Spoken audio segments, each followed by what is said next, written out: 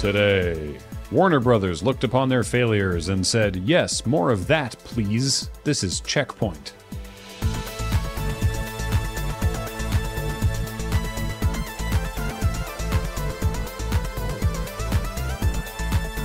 Welcome to CheckPoint, where we're ironically enjoying Helldivers memes. But unironically here for liberty and democracy. Yeah. And workers' rights. Oh, that's not in Helldivers. Oh.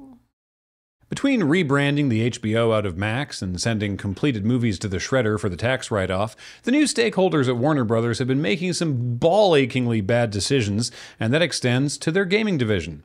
J.B. Perrette, WB's head of global streaming and games, spoke at a Morgan Stanley event on the topic of WB's future plans for gaming.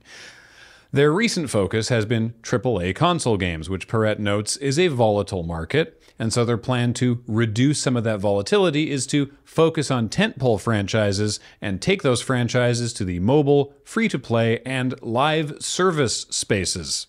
And if that sounds fucking baffling, bear with me, because he identifies 4 of their biggest IPs as Harry Potter, Game of Thrones, Mortal Kombat, and DC Comics. Yes, he specifically mentioned DC Comics.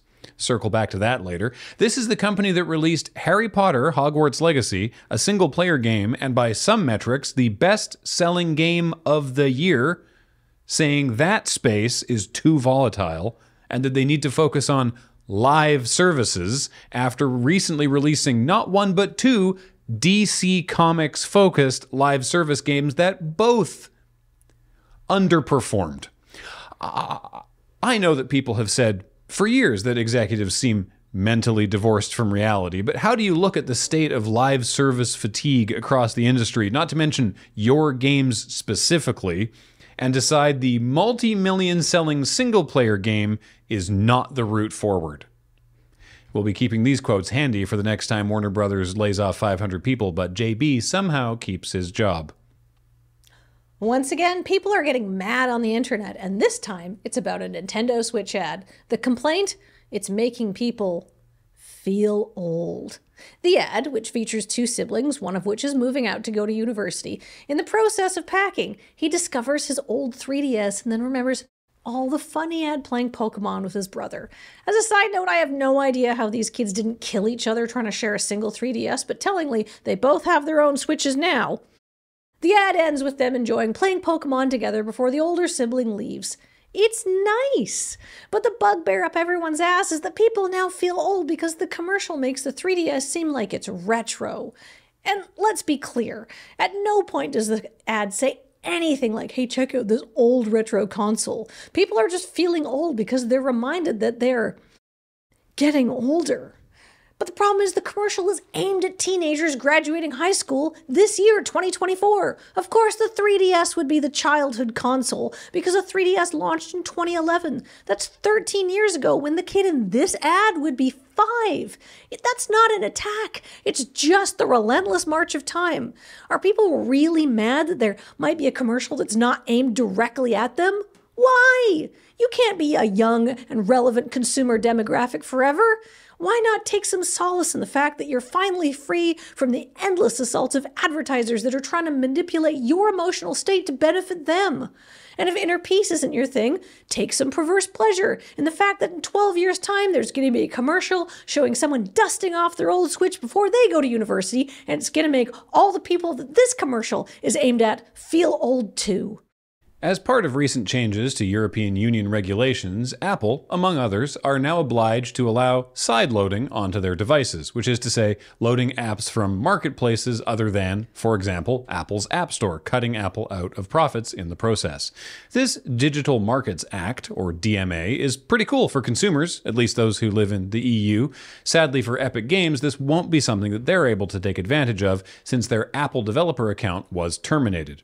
Now, there's some nuance here, so bear with me. You may recall that owing to flagrantly contravening the publishing terms of service by adding an outside payment system to Fortnite, Apple previously revoked Epic's dev account, and thereby their ability to publish games in the App Store. Worth reminding you that Epic knew that would happen, and it was purposely done to frame Apple as the enemy of developers while they secretly spun up their white label iOS advocacy group. And while that specific court case did not go Epic's way, and Apple was not forced to put Fortnite back on the iPhone, these new EU DMA regulations are giving Epic what they claimed they were fighting for, sideloading for all publishers. But they don't get what they really wanted, which was sideloading for them in particular. Epic recently applied and was automatically approved for a new, different developer account, specifically for Epic Games Sweden. But once reviewed by human eyes, Apple denied that account.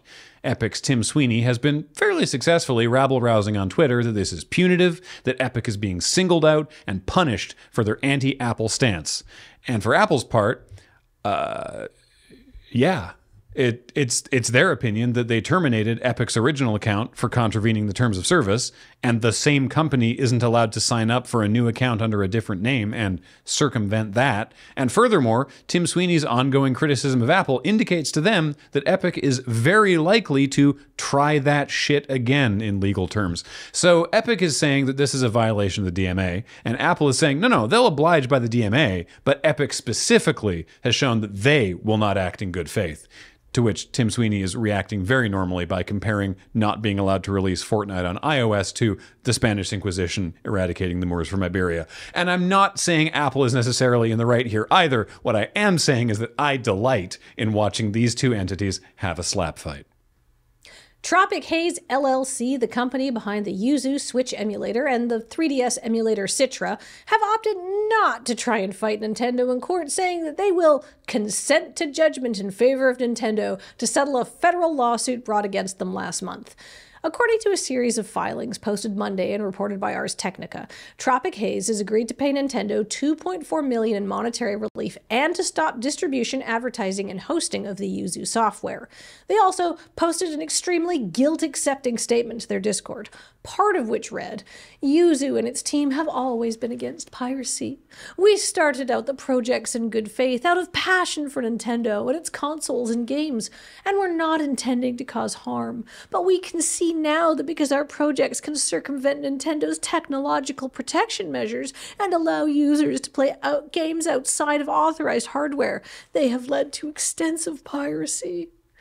Although a settlement isn't technically a setting of legal precedent, this still doesn't look great for the emulation community, which, despite how this case shook out and the tone of Yuzu's apology, does have a lot of legitimate uses, particularly for archival purposes of old out-of-print games. That said, the Yuzu community really didn't do itself any favors when they bragged about playing Switch games before they were even released, and the developers had themselves a Patreon bringing in over $30,000 USD a month. But this probably isn't the end for playing old Nintendo games even after their original consoles go out of production. There's Ryu Jinx, another Switch emulator, which is no doubt trying to lie as low as possible right now, and they're annoyed I even mentioned their name. And Nintendo itself is making its own baby steps to make old games available. Just last month, they added Blast Core and RC Pro-Am to Nintendo Switch Online, which is only $50 a year if you want to play everything on it. Hey, to be fair, of all the subscription services that I pay for despite basically never using, Nintendo Switch Online is one of the most medium. It's better than Dash Pass. Yeah, and it beats the hell out of that government subscription I pay every year. Do you mean taxes? Yeah, that one's so expensive, and it doesn't even come with Star Trek.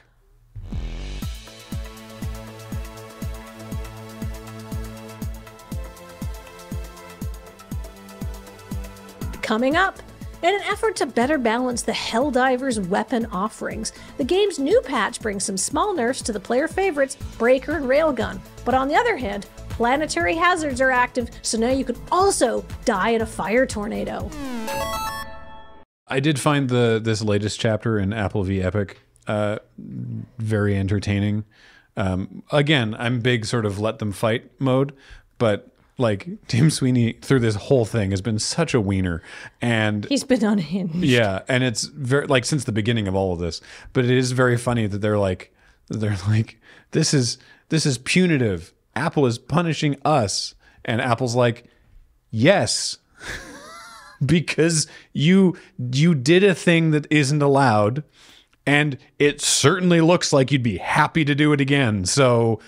They're within their rights not to let them make an account on the service. You know, and like it's a private company. It's not a government utility. They're not obligated to let you have It seems like all of these business people are like so into like individual liberties and freedoms until theirs are impacted. And I do, to be clear, I'm not necessarily defending the walled garden of the App Store here either, right? I think if it had gone a little differently on Tim's end of things, there's some interesting discussions to be had about that and about Apple's how they handle the App Store and all of that. And in fact, in the cases of the DMA, I think it's probably going to be to consumer benefit for people to be allowed to put other stuff onto their iOS devices. But I do think it's totally understandable and appropriate for Apple to be like, but not Epic, because you broke our terms of service and you don't typically get a second chance with stuff like that. And they very much did it on purpose. In fact, they made a whole court case about how on purpose they did it. Mm-hmm. I think Tim himself actually released an email from Phil Schiller that was like, because you've shown, I'm paraphrasing and I'm using words that Phil didn't use, but basically he's like, no, because you've shown yourself to be a big wiener, and you would among other things, you would need to promise that you wouldn't continue your wienering. And Tim Sweeney responded basically like, yeah, trust me, bro. And they were like, this is legally not good enough for us, so they didn't go for it. Oh, well. Oh, big companies maybe make less money. Boo-hoo. Yeah, exactly. They're doing fine without being on the App Store. Yeah.